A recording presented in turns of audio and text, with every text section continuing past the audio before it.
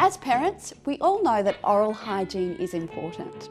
We know our children should brush their teeth twice a day, floss regularly, eat as little sugar as possible, and drink water rather than fizzy drinks or juices. And we also know they should see a dentist regularly. But when should they see a specialist paediatric dentist?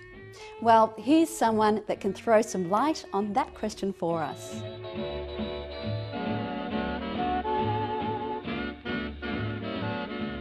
Hello, Harleen. Hi, Mel. As a specialist paediatric dentist, how would you advise parents on what kind of dental clinician their child should see and when? When it comes to children's dentistry, there certainly is a role that's played by general dentists and dental therapists.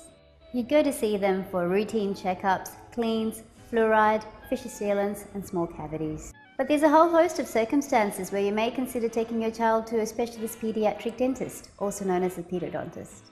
And what are those reasons? Often parents request a consult with the highest qualified clinician available. That's one good reason to see or be referred to a specialist paediatric dentist. For sure, and what else? At Smile Solutions, we recommend you see a paediatric specialist if your child suffers from any injury to their mouth or teeth, severe overcrowding of their teeth, problems with taking care of their own dental hygiene at home, visible decay at the tender age of 2, 3 or 4, more than one serious cavity, severe toothache, swelling of the gums or cheeks, if they have a fear of the dentist, or any other special needs in the behavioural arena. That's quite a lot of reasons to see a specialist. It is, and that's because our specific training and qualifications focus on the growth, development and treatment of children's teeth. Also on preventing decay rather than treating it after it happens. Healthy children's teeth are the healthy adult teeth of the future. And that's what gives us such a big responsibility as paediatric dentists. So tell me more about the qualifications you need as a registered specialist paediatric dentist. To qualify as a registered specialist paediatric dentist in Australia, you first have to acquire your general dentistry degree. Then you study for a further 3 to 4 years to obtain a master's degree or an equivalent degree in children's dentistry. I can imagine a large part of your skill set would involve understanding child psychology.